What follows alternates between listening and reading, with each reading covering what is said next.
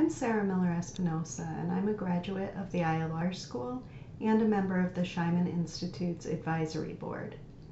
I also have the good fortune to serve as a contributing educator for the Scheiman Institute. As an advisory board member and contributing educator, I have the opportunity to see firsthand the important work the Scheiman Institute is doing, educating the next generation of neutrals and practitioners. I'm also familiar with the work of the Institute because about a decade ago, I participated in the Scheiman Institute's Labor Arbitrator Development Cohort Program, which helped me transition from work as a labor relations advocate and attorney to neutrality. My dispute resolution practice includes my work as a labor arbitrator, mediator, and organizational ombuds.